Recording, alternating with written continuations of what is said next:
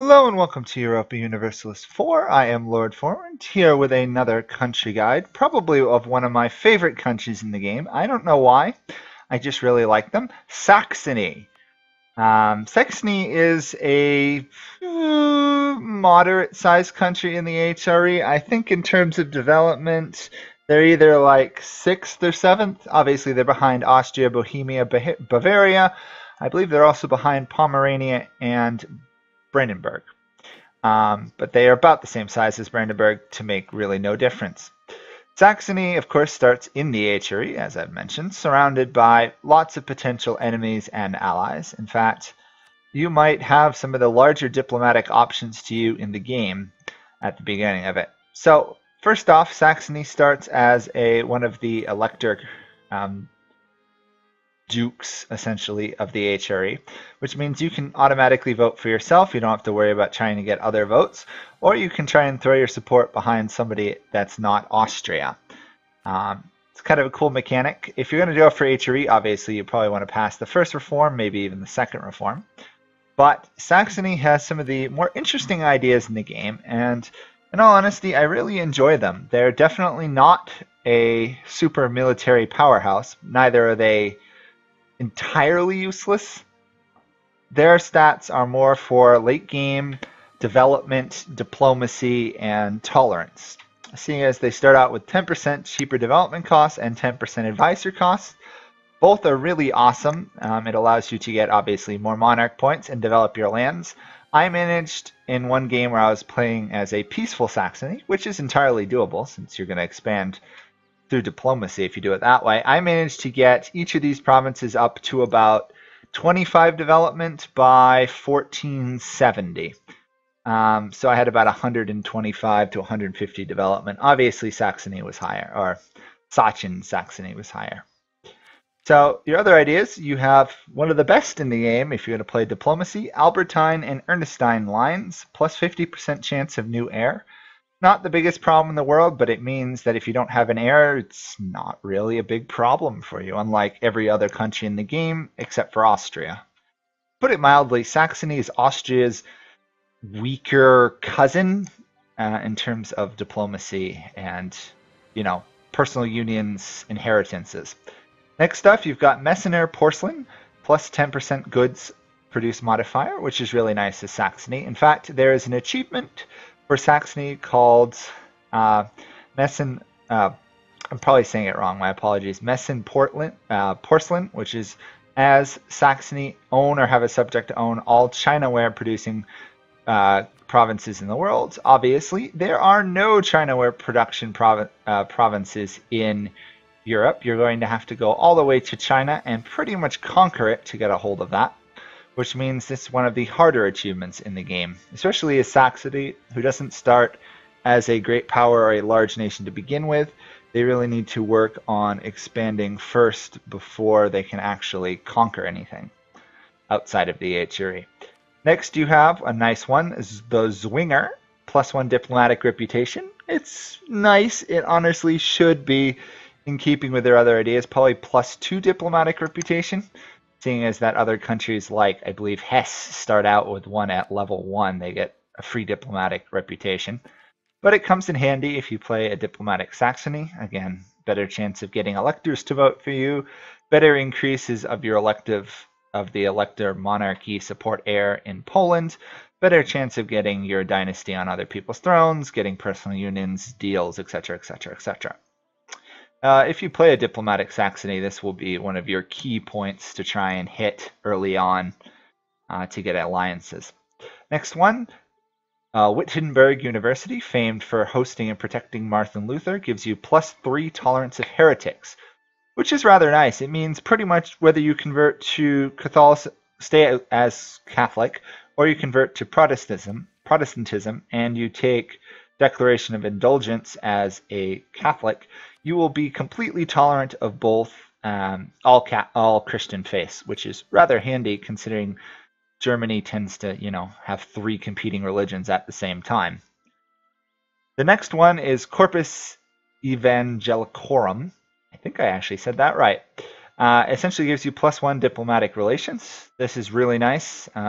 There aren't many countries that get plus diplomatic relations, plus diplomatic reputation. It's really nice.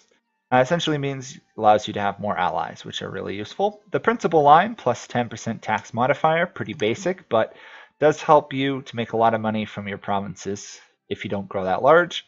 The Saxon Circle, plus 5% discipline, is kind of handy.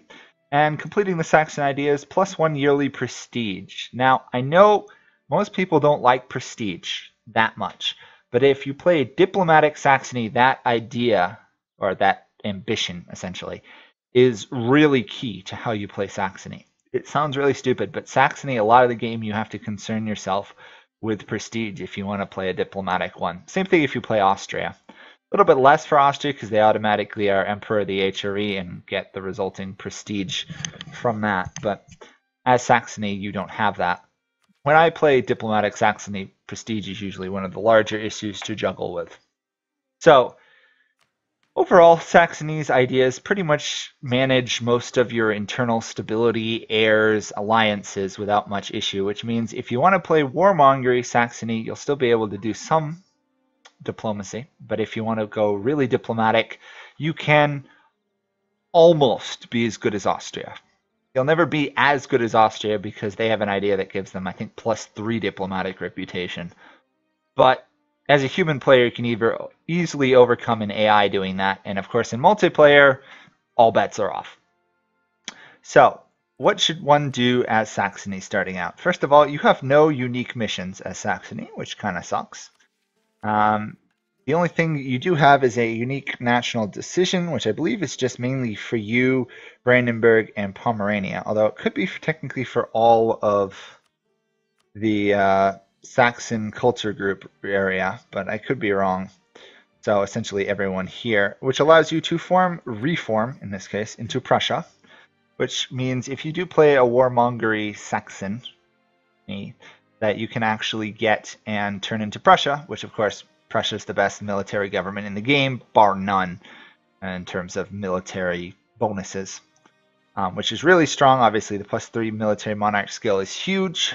It actually stacks nicely with Saxony's development cost, but you're going to want to take the Prussian ideas because they're that much better than the Saxon ideas. Plus, if you've gotten that large, you're probably fighting lots of enemies anyway.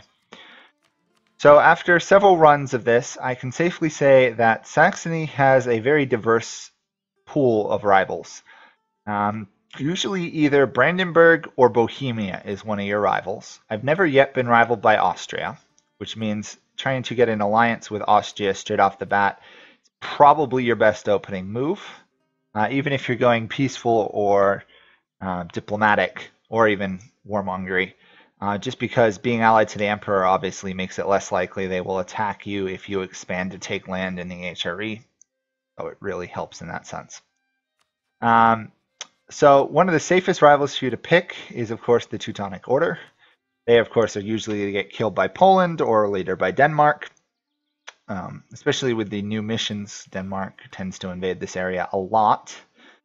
And they tend to die, but it does give you that extra power projection in the meantime, which is always good. Plus, you can safely embargo them without any penalty for another power projection. Bavaria is usually another one of your rivals. In fact, it's seemingly one of the more consistent ones. And they're fairly safe to rival, seeing as they're down south and they've got either Bohemia, which they're not going to beat, the Palatinate, Nuremberg, and Ansbach, and then Würzburg to expand to. So they're a reasonable distance apart. It is worth noting that Bavaria does have a fairly strong army for the HRE, which you don't. So if they're on the other side, it is worth being a little bit wary of. If you can get it, a alliance royal marriage with Bohemia, especially a Bohemia that's not rivaled to Austria, is about as ideal as you can get. The odds are when the dynasty comes to replace the interregnum, or that your dynasty will be on the throne. Obviously, seeing as it's Bohemia, you'll be overthrown by Podebrand at some point. But there's always a chance your dynasty will either keep the throne or get it back from them. Plus, Bohemia is, outside of Austria, the strongest country in the HRE with Silesia and stuff. They tend to make a very good defensive and offensive ally, because unlike Austria, they're not emperor, so they can actually be called to arms against other members of the HRE. Now for one of the harder ones, Brandenburg. I found Brandenburg sometimes isn't your rival. If it's not Brandenburg, it's usually Brunswick. It's usually one of the two. Seeing the other one then is a fairly good ally for you. To be honest, taking Brandenburg's lands early on is fairly good, especially if you're going to form Prussia, because it puts you up in this region. It's worth noting that Brandenburg early on is stronger than you, but if you call in Bohemia, you can easily beat them and usually one or two of their allies. They tend to not have lots of good allies. Of course, late game, they get really strong, so if you're going to kill them early. Otherwise, be allies with them. If you are allies, they will help you a fair amount. They tend to focus on this area of the HRE, which leaves you free to try and conquer the middle area. Another nation that can be pretty good is the Palatinate down here. They tend to be willing to royal marriage virtually with anyone within the HRE. They're another one of your semi-diplomatic rivals in the area, but they don't tend to be a huge threat. In fact, they usually tend to die, but not a bad ally. In terms of conquest, obviously if you're either rival Brunswick or Brandenburg, conquering the other one is a key point. In fact, Brunswick's territory right here of Brunswick, whatever that is in German, is a pretty good province to conquer. It's got a reasonably high development for this region of the HRE. In fact, they've got two fairly good development provinces. You've got one of the better ones as well, but the rest of your land is pretty poor development. And it's also annoyingly woods. That means developing it is somewhat difficult. Luckily, you get that wonderful negative 10% development from Saxon traditions, which means it's a little bit more expensive for you to develop. But if one takes an edict, if one has the ability to and does encourage development, all of a sudden developing this land becomes 5% cheaper than normal. Normal's a bit odd because all the provinces pretty much exchange it except for grassland. But it's 5% cheaper than grassland, which means developing this land can be doable. Obviously, the hills make it a little harder to develop. Oh yes, before I forget, you do tend to start with a very high nobility-controlled base, which means it might be worth early on revoking one of the provinces from the nobility, seeing as it's very easy to get an event that gets the estate close to 80 influence. Luckily, the clergy and the burghers don't control land, which makes it a lot easier on you. So the other country that's worth conquering is Würzburg down here. You tend to get claims on their provinces through random events a lot. It might just be me, but I seem to always get claims on Bamberg or Würzburg. They usually don't tend to have lots of allies. They are a theocracy, though, so they don't really tend to have good allies because of lack of royal marriages. And their land down here is one of theirs is grassland, which means if you want to play a developed Saxony, this is a very key province to take. One of the few grassland provinces in the area. In fact, it's the only one outside of Bohemia's lands you border. Taking it and developing it with your 10% development is really nice. Plus, it gets you closer to the central farmlands in the HRE. Hessen over here, I never seem to be able to conquer them early on. Might just be me, but they tend to have good allies. So that +1 diplomatic reputation doing its work for them.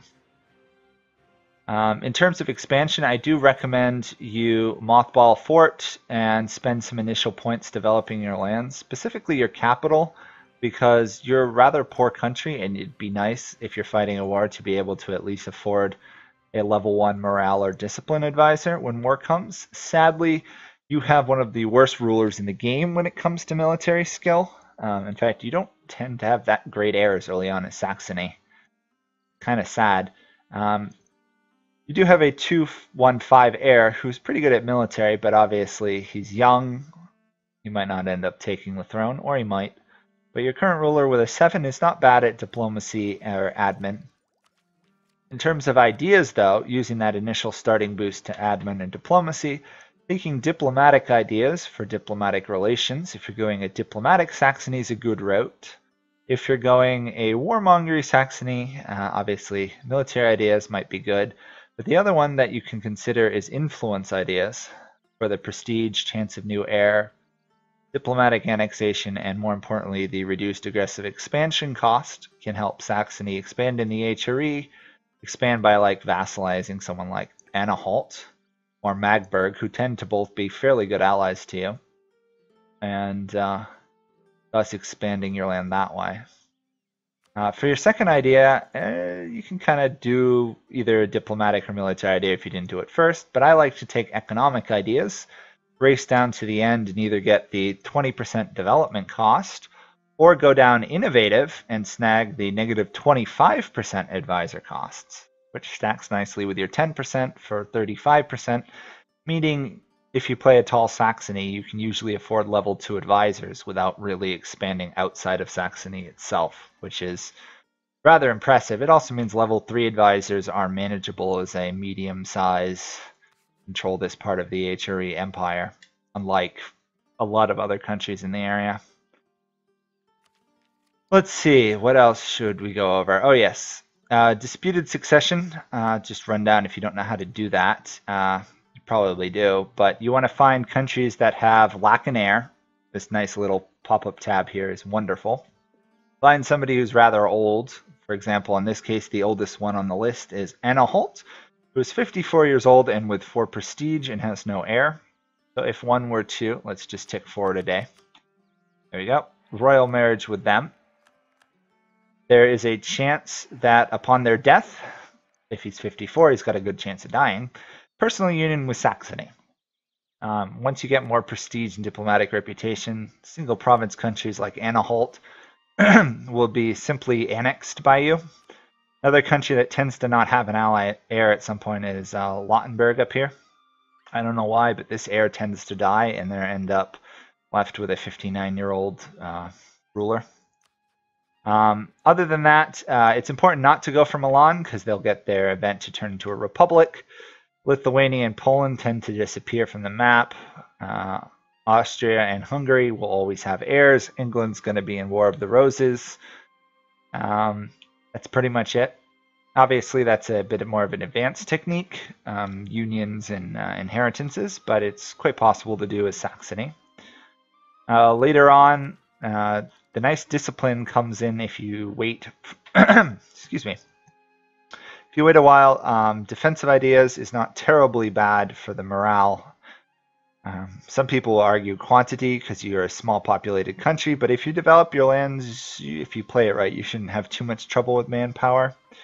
Offensive ideas can be kind of nice, having the better leaders, larger army in the HRE, but I tend to wait on both quantity, quality, and offensive till I'm a larger empire, just so I can actually afford the larger armies they give you. You don't need to take humanist. Administrative is kind of nice if you're expansive. Don't take expansion or exploration. Maritime is totally useless. Same thing with naval ideas. Aristocratic is debatable. It does get you additional leader without upkeep and diplomat, which is kind of nice. Plus the manpower, absolutism. It's not bad these days, but Quality is debatable because the 3 ideas here for ships you don't need. Trade ideas can be good later on. Sadly, despite the node being called the Saxony trade node, Saxony doesn't have a center of trade or a trade node bonus anywhere in its lands, which sadly means even though you do have a fair amount of trade coming there, you'll never be one of the larger trades to either take Magdeburg or Prague. Religious ideas, I don't think it's good on Saxony, seeing as that you'll be tolerant of all Christian religions, and unless you're going off and fighting Muslims, you shouldn't have any religious issues. Innovative's good. Late gain espionage is pretty key, and that pretty much covers the idea groups for them. Essentially, that's it. Saxony. Saxony's kind of on the verge of being a unique nation or a minor nation in the HRE. Really depends how you play, but if you take a couple provinces, it's very possible, just on your own, to try and become emperor. You're a too small nation, but if you develop a fair amount and take another province or two, you'll become a large nation, making it much easier for you to be emperor. Other thing to note is when the Protestant Reformation happens and the HRE plunges into religious war, if you've gone diplomatic with the diplomatic reputation and you've developed your lands a fair amount, have a large army. If you convert to Protestant and join the Protestant side of the religious leagues, the odds are you'll be placed as leader of the Protestant side, and seeing if you play diplomatic, you'll have good allies. Saxony can come out of that war a lot stronger than most other nations going into it, because you can use that to take out some of your rivals' lands around you while you're fighting Austria. Plus, it gives you a chance to get allies in like England, France, Castile, Russia. Even the Ottomans are allyable during that event. So that is pretty much it as a guide for Saxony. If anyone else has any recommendations or comments, feel free to leave them below. I'll try and answer them. If you have any other countries you want me to do a guide on, first check the list of countries I've done a guide on, which are most major countries in the game. If not, feel free to leave a comment below and I might do that. Otherwise, check out my Let's Plays for Europa and subscribe if you enjoyed the video. And I'll see you next time in another video. Bye for now.